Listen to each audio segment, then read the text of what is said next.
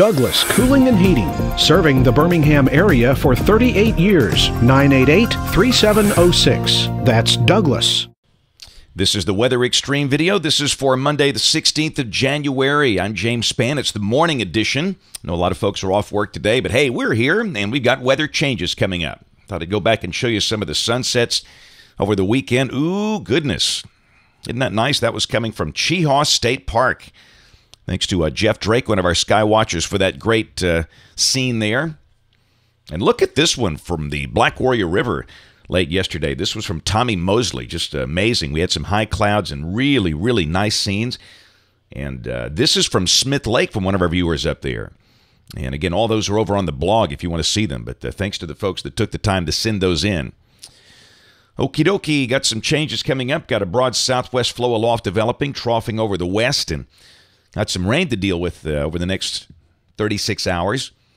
Here's a look at our numbers this morning. The colder readings on the eastern side of the state. The warmer values near the Mississippi border.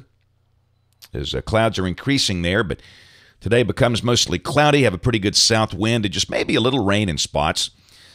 Around the nation, you see that surge of warmer air coming up from Texas over the central states, with the really cold air limited to the northeast and really Montana, and that's about it. Again, it's a deal where the cold air will surge down in here briefly and just retreat as quickly as it arrived.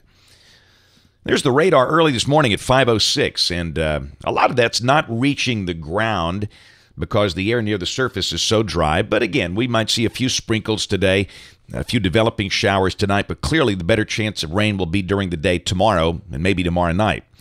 There's our watch warning map. Generally speaking, it's pretty calm around the nation. Some snow issues in the northeast and the northwest. Kind of cold out in California with that trough, but again, not much happening around here. This is the convective outlook today. There's no formal severe weather risks. The 5% probabilities are on the board over much of Arkansas and some of the adjacent states. And then tomorrow, those low-end percentages are over Alabama and parts of Mississippi and Louisiana.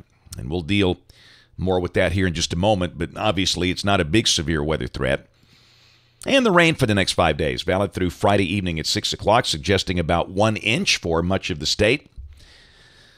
We'll check the modeling here. This is the GFS, the 06C run, valid at 12 noon today at 500 millibars. You can see the troughing out west. And down below that, a pretty good south wind is blowing, and that could mean a few sprinkles or maybe a shower today, but mostly dry. And we turn warmer. We'll be up in the low 60s today. Tomorrow, how about upper 60s? The NAM is printing 68 for the high. And really, this is the GFS not showing a whole lot of rain. The surface low is way up there around Detroit, 1,000 millibars. Of course, much colder air in the wake of that cold front. Look at some of the severe weather parameters. This is the instability tomorrow evening at 6 o'clock off the NAM. And this is the most aggressive of all the models with the surface-based CAPE. And it's got the instability peaking out at about 750 joules near Meridian, Mississippi tomorrow evening, with amounts of about 500 joules across much of Alabama. And the instability, the shear, this is the 0 to 3 kilometer storm relative helicity, about 200 units there, which again would support sustained updrafts. And, you know, like we've seen so many times in the cold weather season, this is just kind of what they all look like. This is the energy helicity index. It does peak at over 1 near Meridian, where the capes are high. And again, this is tomorrow evening at 6 o'clock. This is the RPM, 6 o'clock tomorrow evening. And really, it's not bullish on convection there, just showers, because the instability values are not as high off the RPM. They're generally under 500 joules. So you know the deal. We're not going to mention severe weather, but we've got to watch the radar for surprises. You know, keep in mind, we had an EF2 tornado in western North Carolina last week with one of these type deals, you know, low cape, moderate to high shear. So we'll keep an eye on things, but it looks like, you know, rainfall amounts of 1/2 to 1 inch. And then Wednesday, got broad troughing over the east, and down below that, weather turns a little colder. Both the GFS and the NAM show us in the upper 40s, the high of about 48, with the sky becoming sunny. And Thursday will be cold during the morning. We should be down in the 20s to start the day, but a high in the 50s. And then Friday, the next fast-moving weather system comes in here. We'll go to Friday night at midnight. Got a 1,008 millibar low right on top of us with a good round of rain if this is right. And the GFS now has the rain out of here at midday Saturday. This is noon Saturday. But a little caution here, Will Robinson.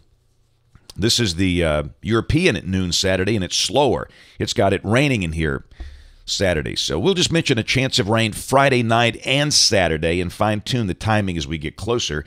But as you know, we tend to trust the European, at least this season, in the medium range and even in the shorter range, quite frankly.